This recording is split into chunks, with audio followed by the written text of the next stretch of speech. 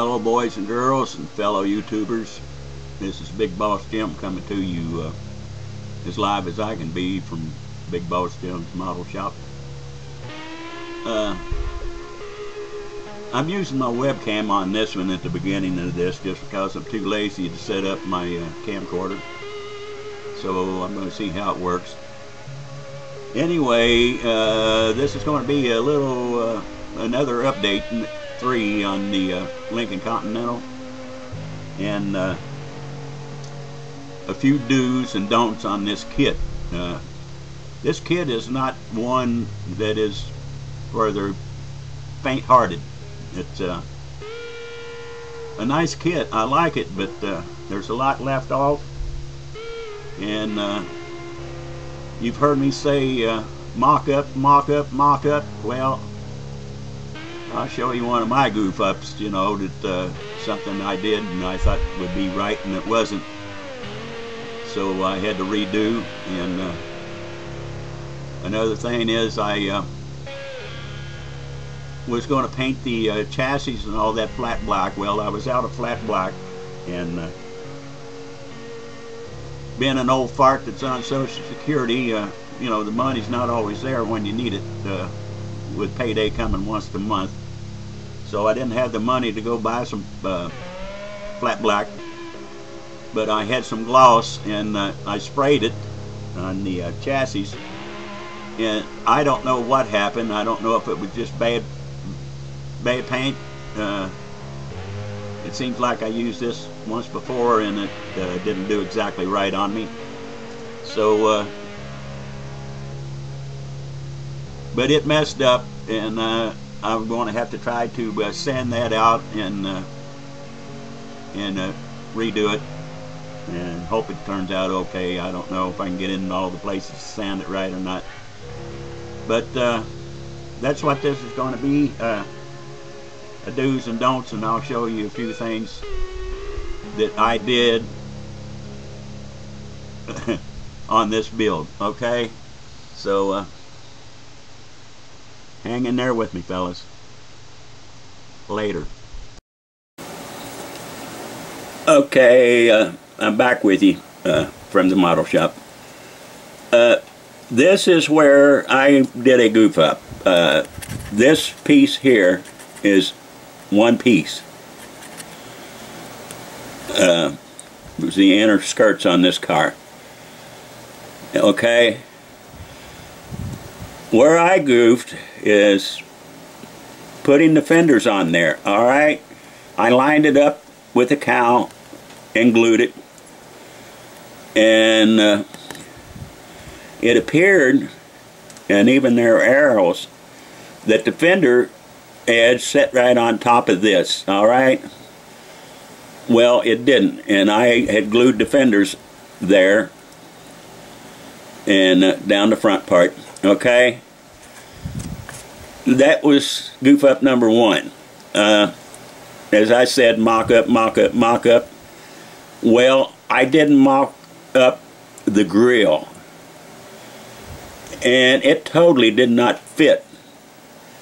So I had to take the glue, my hobby knife, X-Acto knife, and cut the fenders loose from here. Okay, so that's what I did. My one goof up. Okay, let me bring it around here. All right, after I got the I know it looks like a mess now with all spotted up and everything, but that's because this weird kit, I've had to paint the interior. It's going to be a joke when I get ready to body paint this, mask and everything off. And like I said, I painted the undercarriage black, gloss black, and I was going to put dull coat on it to dull it down. But I haven't got to that stage yet because it's a mess under there. I don't know what happened or why, but it just totally screwed up. But anyway, what I had to do was set the grill in there. Okay, like I have it now. It's not glued in because I don't want that on, have to mask off when I do paint. Okay, and then I made a, let me see if I can open this thing up without destroying the car. What I did is cut a piece of styrene to set up here, okay, the exact width as it was there. Then I took the grill out, okay, and from the underside I glued the fenders with gel super glue in spots, okay, because there was a gap in this skirt, and if you can see, the fenders did not glue to the top of it, and if I brought it in to glue to the side, I couldn't get the grill in, okay? So that's what I did, and then super glued from the bottom side with the gel, which I'm out of too now. Got to get more of that. And that's what I had to do, okay? Now, as I was saying with this kit, it's not completed. Now, there's holes back here that I want to try to fill, but I'm going to put a prototype photo up of the front, and you'll see more precisely what I'm talking about. But there needs to be a shroud about yay tall that comes and goes across in front and back, you know, on each side to make this more realistic. And I'm hoping that I can do that and still be able to clear the hood okay. Alright? So, like I said, the grill, it just, well, maybe it did stick somewhere. Okay. The grill I just had in there, but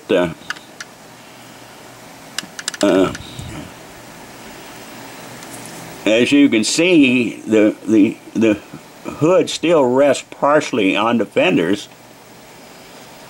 which I would have thought would needed to set down in there, but then if you do, then you got big gaps around your grill, so that's the reason I fit everything to the grill. Okay. On the yes, I did get the top painted. I had to do some work on the top. It wasn't a very good fit at all, so I had to put this flat bead around the top, which a lot of the convertible tops did have that, and on some of the cars I suppose that replaced that top to restore it, they had the same thing around there. So I did that on the top, but back here there was big gaps where you see I got the gobbed up putty on it. Okay, so I had to build that up.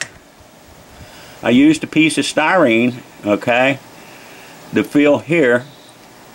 Alright, and I got to sand that down and smooth it and make sure, you know, everything fits. Like I said, I had to,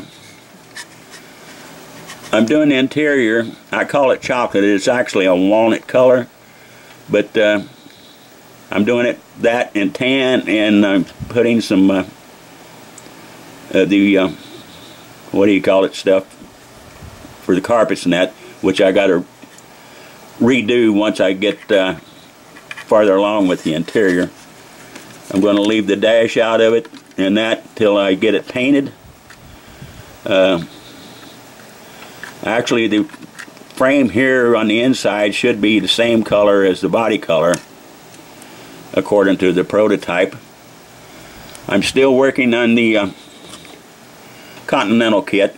As you can see, it covering the seams and that on it's kind of a joke too, but I'll get her done.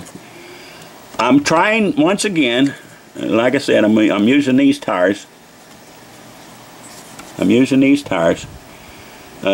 trying to stay away from painting them if I have to. I hate painting them white walls on these things. So I'm going to try once again. I made decals once before, and for the white walls. So I'm going to try it again. The other time when I did it, I put a light coat of clear over the decals to protect them. But it was so flimsy, I just had all kinds of trouble. Like I'm saying, I got clumsy hands, and half the time I got the shakes. So I kind of put some heavy coats of dull coat on it, hopefully to thicken them up to where I can position them before they set up. So I'm going to try that again on that. So that's where we're at with this kit. And like I said earlier, oh, I haven't showed you down underneath, but it's a mess. It's a mess. It's wrinkled all over. You know, I don't know if I didn't have it clean or what the deal was, but I don't like that. I'm going to have to try to sand it out on the bottom of my running boards. I'm going to try to sand it out and redo it, and if I get it looking right, then I'm going to detail it. I'll probably brush paint the detailing, and then spray the dull coat over all of it to tone it down. I don't like a shiny bottom side. It's cool on a custom car, but on a factory car, no, they just wasn't that way underneath. Okay, so that's where I'm at with it. Slow but sure. Another thing I got to do, there's a key lock here, and they had buttons for the doors. Okay, they were very faint on the car in the beginning, and you know, just a light sanding over it, looks like they're disappearing. So I'm going to have to figure out something to do there to get those back in. And like I said, the reason I had to paint the interior is because these side panels is all just one piece. The interior is not separate, it's molded into it. So you just about have to do it like I'm doing, you know, and paint it, and then I'll have to try to mask everything off as tight as I can get it when I do paint the actual body. I don't care if I get some overspray on the underside, because that was a common thing too, but if that happens, that happens. Okay, so that's where I'm at with this one, gentlemen. Thanks very much for watching, and this is Big Boss Jim signing out from the Big Boss Jim's Model Shop, saying bye bye.